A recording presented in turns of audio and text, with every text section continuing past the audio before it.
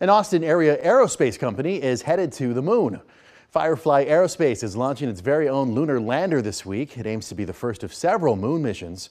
KXAN senior science reporter Eric Hendrickson takes a closer look at the miraculous journey.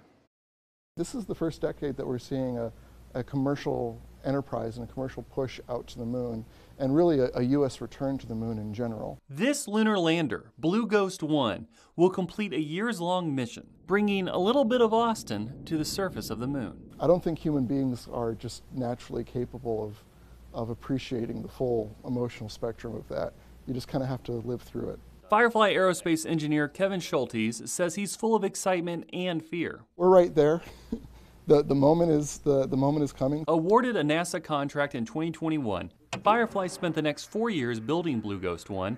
Its destination? In the northeast corner of the moon, towards the edge of the moon, you'll see a dark crater. It's pretty sizable, called Mare Crisium, or the Sea of Crisis. The journey takes 45 days. We do this to actually kind of use the gravity of the moon to help pull us along a little bit. After landing, several experiments will run, including drilling into the lunar surface and testing the moon's electromagnetic environment. Blue Ghost 1 is one of 3 missions from the company, the second of which will travel to the far side of the moon. It's dark from radio interference from the Earth, from all of our human activity, all of our cell phones, all of our radio broadcasts. It's dark there, and it makes a great place to observe radio astronomy on the far side. These moon missions will each have a ticking clock.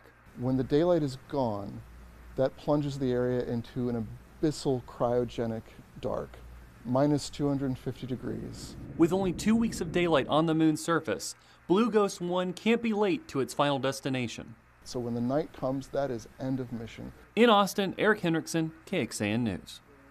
And Blue Ghost 1 is scheduled to launch from Cape Canaveral on Wednesday, just after midnight. The company's next lunar mission, Blue Ghost 2, is scheduled for 2026. Going in depth, Firefly is one of several private aerospace companies collaborating with NASA.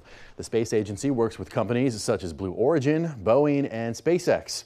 And as the landscape of the aerospace industry changes to a more privatized focus, Texas is leading the way. Last year, the Texas Space Commission officially launched. It plans to distribute $150 million toward the development of the space industry here in the state.